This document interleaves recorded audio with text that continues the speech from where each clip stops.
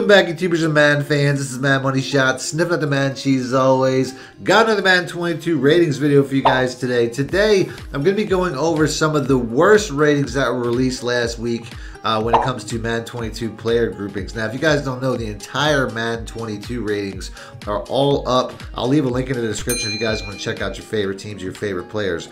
But I went through all of them and I found the top 10 guys that I think are probably the worst or the most, overrated, underrated, whatever you want to call it. But ultimately, the point of this video is to prove that EA's Madden rating system is either completely biased or completely broken, and I'm going to use the players that I mentioned today to prove that point. As always, if you want to see more videos like this, hit the like button, and if you think that there's a player that I didn't mention or my opinion is way off, let me know in the comment section as always.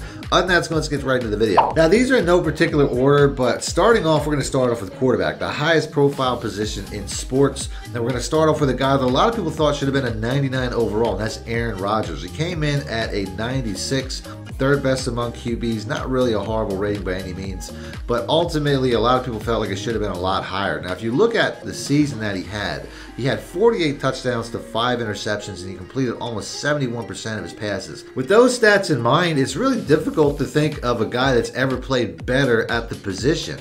In fact, his quarterback rating for the season was a 121.5, which was only 1 point off of the all-time record of 122.5 set by Aaron Rodgers back in 2011, which means he was playing nearly identical to his almost perfect season back in 2011. I went back to look at what his Madden 2012 rating was after that season, and he still didn't have a 99. He was still only a 98 behind, guess who? Tom Brady at a 99, and Peyton Manning also was a 98 at the time.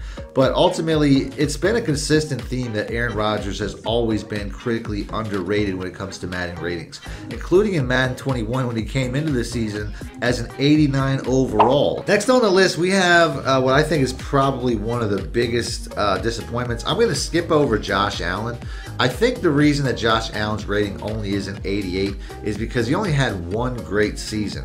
Now, typically EA wants to see a little bit more consistency throughout the years, and his first 2 years really weren't that good. So I can understand a little bit why he didn't go much higher than 88. But when you talk about consistency, you can't get much more consistent than Ben Roethlisberger. And I'm not necessarily a big fan of Big Ben, but the guy's only coming in at a 78 overall, coming from a guy who is a 7-time Pro Bowler. He led the league in passing, and just 2 years ago in 2018, he's got 2 Super Bowls, and he's coming off of a pretty decent statistical season. He had 33 touchdowns to only 10 interceptions with a 94 quarterback rating. How is all of these accolades being overlooked to the point where he's essentially tied with a rookie quarterback who never threw a pass? Now, I know Big Ben had a down season, and as the year wore on, he kind of looked worse and worse, but a 78 overall rating for a guy that led his team to a 12-3 record, as well as, like I said, a 33 touchdown to 10 interception ratio is pretty darn good in the NFL.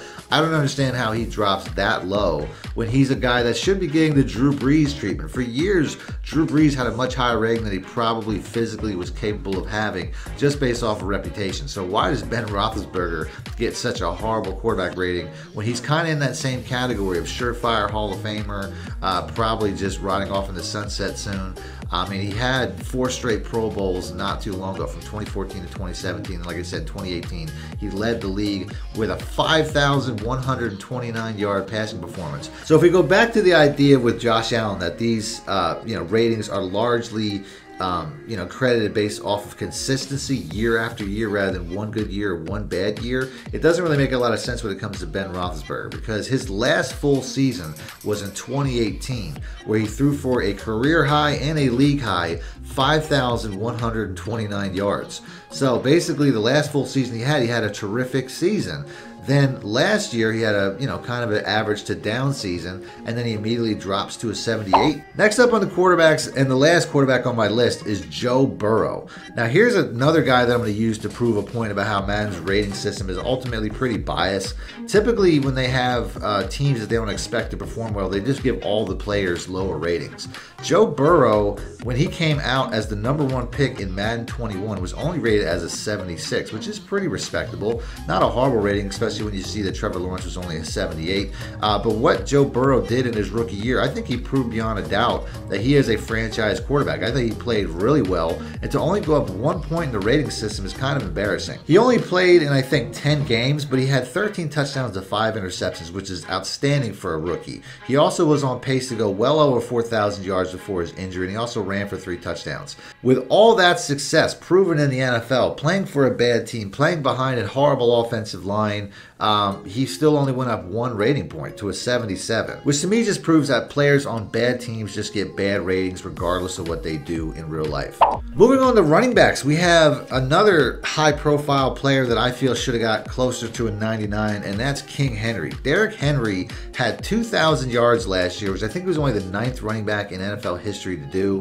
But his story goes back way further than that. The previous year, he basically became a 99 in my eyes when he carried the Tennessee Titans all the way to the AFC Championship game.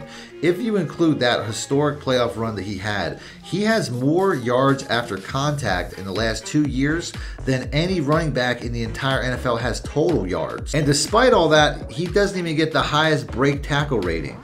They did give him a 99 overall stiff arm, which I think is just obvious at this point.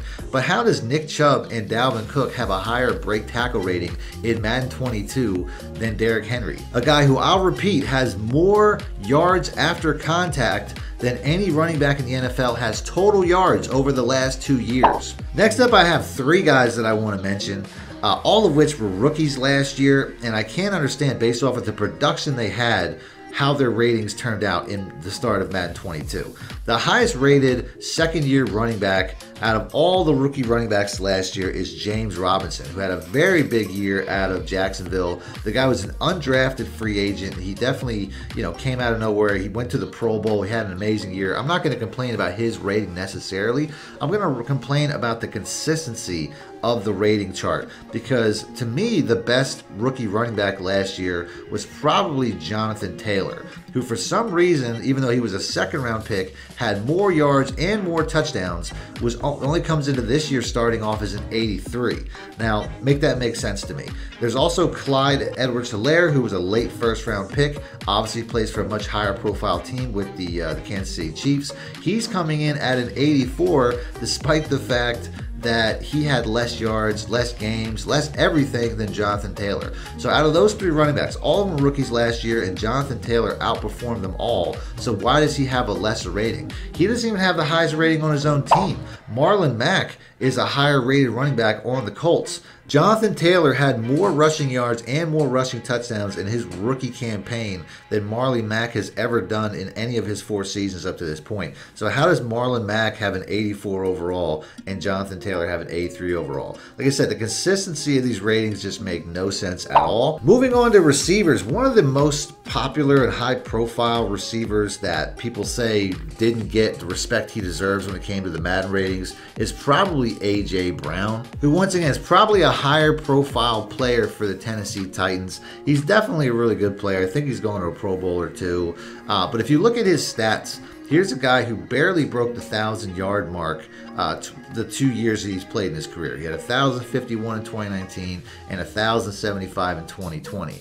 I think of a guy who's much lower on this rating scale by the name of DJ Moore from the Carolina Panthers. He's only an 84 overall compared to A.J. Brown's 86, but in the past 2 years, he's beaten him in yards both times. When you look that he's behind guys like Will Fuller, who's never had a 1,000-yard season in 5 years in the NFL, it just doesn't make a lot of sense to me. I also want to take a look at 3 second-year receivers similar to the same vein as the running backs: Chase Claypool, T. Higgins, and Henry Ruggs. All 3 of these receivers have the same 78 overall rating, despite a huge difference in rookie year production. If you compare the rookie stats, Chase Claypool and T. Higgins were both second-round picks, while Henry Ruggs was the first receiver taken. But ultimately, the stats tell a completely different story. Chase Claypool had almost 900 yards, 9 touchdowns, and 62 receptions. T. Higgins had a very similar season with 67 receptions, 908 yards, and 6 touchdowns, while Henry Ruggs was the biggest disappointment maybe of the entire draft. only having 26 catches for 452 yards and 2 touchdowns. So based off of that alone, you would think that Chase Claypool and T. Higgins would have passed Henry Ruggs in the rating scale, but sure enough, they did not. I don't even understand how Henry Ruggs' rating went up. Henry Ruggs' rookie rating was a 76 to lead all receivers in the draft. How did it go up 2 points after a very disappointing season? Meanwhile, CeeDee Lamb of the Dallas Cowboys had a very consistent season with Chase Claypool and T. Higgins. He had 74 receptions for 935 yards and 5 touchdowns. Like I said, they're all splitting hairs, very close seasons. But for some reason, CeeDee Lamb comes in this season has an 81, which takes me back to my theory based off of this is all a popularity contest. Teams that are typically expected to do poorly or teams that have less of a following typically get worse ratings. Teams like the Bengals, where a team like the Cowboys typically get higher rated players. As far as Cowboys players go, I think that that's pretty consistent when it comes to a lot of their star players. If you look at guys like Ezekiel Elliott, especially, another running back, I know I already finished up the running backs, but he comes in with a 3-point higher rating than what his Madden 21 rating ended at. He ended at an 85 after having easily his worst season. He didn't even break 1,000 yards. He had 935 yards. So to me, an 85 rating was appropriate. I don't know what he could have did in the offseason to raise his rating 3 points to an 88 to just barely slip into the top 10 when it comes to Madden running backs. I know, once again, through name recognition, through consistency, he deserves to be there. That's the two sides of the argument. I've already argued that for Ben Roethlisberger based off of that consistency factor that they should be rated higher, but you can see that that's not consistent throughout Madden's ratings. And I think that's the reason why you see people getting so frustrated with the Madden ratings every year. We all have eyes. We all see how certain players are playing better than other players, but it just seems like players that are either more popular, like Tom Brady, or on more popular teams like the Cowboys. Whether that's accurate or not, it can just be frustrating for fans of other NFL teams who feel like their favorite players who are playing really well aren't getting the respect that they deserve. So I'm gonna go ahead and end the video there. If you guys agree or disagree, let me know in the comment section. If you want to see more videos like this, hit the like button, I'll do that. Other than that, thanks for watching Man My Shit Out. Need more help or just want to show your support? Then head over to my Patreon and join my team, where you can get exclusive content like ebooks and bonus plays, as well as early access to my vids and more. Link in the description below.